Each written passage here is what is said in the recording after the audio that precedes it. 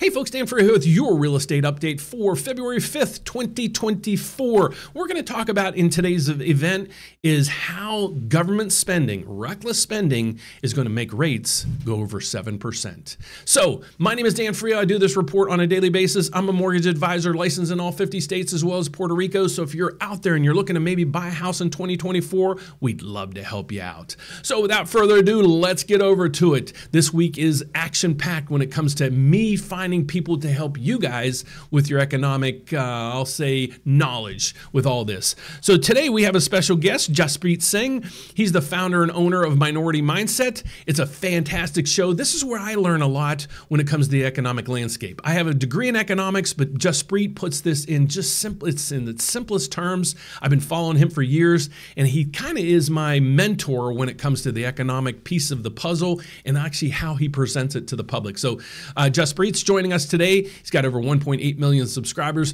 Love his channel, and he's kind enough to come back to us to do an interview and help us with our 2024 forecast. And then the next thing we have is Altos Research. Now, Altos Research, this is probably the #1 site that people, or especially realtors, use when they're trying to figure out the market values in your local area. So what we focus on a daily basis is I want you to concentrate on where you're living. If you're living in, let's say, Maine, do you really care what California is doing? Because it's not relevant in your area. So that's what I want you guys to focus in on. And Altos Research is just that product for you guys to do, because you can specify all the way down to the city that you live in. So without further ado, let's get to it. Got some bad news for you, folks. Rates spiked about 0.25% across the board on Friday, and you're going to see it spike as well today, and we will have rates over 7% once again. What's behind all this context? Well, let's go to the economic calendar to see what's out today.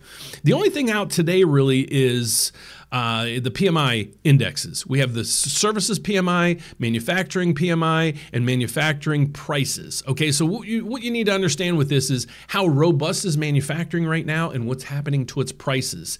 Because the federal government, and well, I'll take that back. The Federal Reserve wants the economy to start to cool down. So they want basically wages to cool down, people to stop spending. Unfortunately, this is contrarian to that. So you have the servicing sector. Previous reading was 51. It upticked to 52. Not a big thing. But on the manufacturing side, look at this. Last reading was 50. Supposed to go to 52. Went to 53. Now here's the price point that's really concerning right now. Prices on this was 57 previously. Sorry, I got a green screen behind me. It's supposed to downtick a little bit to 56. It upticked over 7 points to 64. So that means prices are going up. We're manufacturing more stuff, and this is what the Federal Reserve is basically saying they don't want to happen. So you're starting to see reactions in the market right now that it doesn't like. See, the Dow Jones is down 200 points. Why? Well, Chairman Powell, he runs the Federal Reserve, said there will not be basically any price cuts or any interest rates cuts in March, and the markets overall don't like that. The Dow Jones is down over 300 points. NASDAQ gave up 113 so far today. But let's get over to the reckless spending that we have, especially from the federal government. So should we be worried about America's debt? Time to reconsider. Well, here's our national debt. And you can see this thing is going like crazy. This just a month ago was 33. So it is ticking and ticking. That's our national debt. Okay, what creates national debt? Well, how does the government, first off, how does the government create money? They don't have really jobs to bring in the revenue. There's no, like, the government works for this entity to bring in revenue. How do they do it? Well, taxes. Okay, so think of it this way. The only way the government makes money or brings in money is through taxes. However, when they start giving it away, well, here, let's first off look at this way. How much interest is it costing us to run the national debt? Well, it's 40% of all the tax money being taken in right now.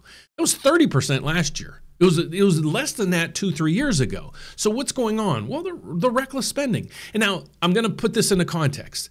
I know Israel needs help. I know Ukraine needs help. I know we need border security. I know student loan debt is running out of control right here. Student loan debts, the forgiveness of this is going to cost the country $426 billion. You have right here $118 billion just announced yesterday to fight these other things. So you have $500 billion in just these two entities right there here. The thing that even ticks me off more is there's no accountability for half this stuff. More than $1 billion in military aid to Ukraine can't even be found. So the government in itself just it's running irrational. It's giving money away that it doesn't have. Okay, so if you had, for example, if you had a debt that you had to pay, it was a really important debt that you had to pay. Okay, what do you have to do as a household? Well, I got to cut somewhere. Well, these politicians don't want to cut anywhere because whatever politician or whoever group's in charge at that time, if they cut, they're out of favor with everybody. So they just keep giving money to student loans, giving money to this, giving money to that. But you have to cut it somewhere. There's a lot of fat in areas. They just don't cut it because they don't want to, because then it affects them being reelected. So this is a lot of context, and this is what we're going to go over in today's video with Jaspreet. So based on really this minor information that we have today, what's happening in the markets are getting hammered too. Okay, what's happening is, like I said, you saw in the stock market doesn't like this. Dow Jones is almost down 400 points. Then you go over to the bond market and they're getting hammered too. Why? Government irresponsibility. So what you're seeing right here is this is what I track on a daily basis. I'm a mortgage advisor licensed in all 50 states. I need to keep up on what in the heck's going on with interest rates, mortgage programs, helping educate people if they're looking to buy a house in 2024. So I follow this right here. This is a mortgage-backed security that trades on Wall Street. The yield on this thing makes up basically the most pieces of the puzzle when it comes to your mortgage rate. So what we follow here is this. This is the price of the bond. All you need to know is this fundamental fact. In any bond, if the price is going down, the price of the bond's going down, that means rates are going up. We could see just not too long ago in October, let me see if I can go a little bit farther out. In October, what you're seeing right through here, this is when rates hit 8%. Okay, this was the high, the 52-week high that we had right here. It's 8.03%. What's happened since then? You can see the prices have gone up and up and up to that point. Okay, what was that point? Well, that point was basically when rates were I'm going to say about 6.3. Okay, what's happened since then? Well, we've had a downturn, so the price is going down, pushing up rates to where we are today, 692. This adjustment's minus 33. So basically it's saying rates are going to go up from where we are now. So we are going to see rates at 7% today. So that's your context for today is what's going on with mortgage rates. So if you're out there and you're like, hey, Dan, I'd really like to buy a house in 2024, but I just don't know if I qualify. We'd love to help you. Again, my name is Dan Frio. I do this report on a daily basis. I'm a mortgage advisor licensed in all 50 states as well as Puerto Rico, and I'd love to help you. So all you need to do is go to our website, the rate update. Here's a bunch of information that you can use up through here. But if you really need to see, can I qualify for a house this year? My first house, maybe my first investment property, or would it make sense to refinance? That's probably not the case in right now, but maybe 6 months or 7 months or 12 months from now, when the Federal Reserve does reduce rates, you might be able to refinance. So those are the things that we can help you with. So if that's you're out there trying to kick the tires, do you qualify for any type of loan? Well, do me a favor, if you want to apply with us, hit the apply now button. What it's going to do is something a little bit unique than most other systems do. You're going to put in an application. You're not going to really put in an application. You're going to get asked a few questions.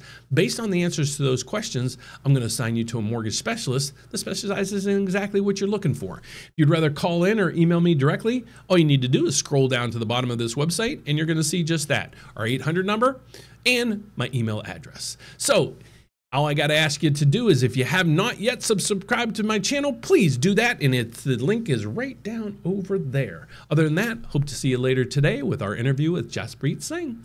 Have a fantastic day, folks. I'll see you here later today. Bye-bye.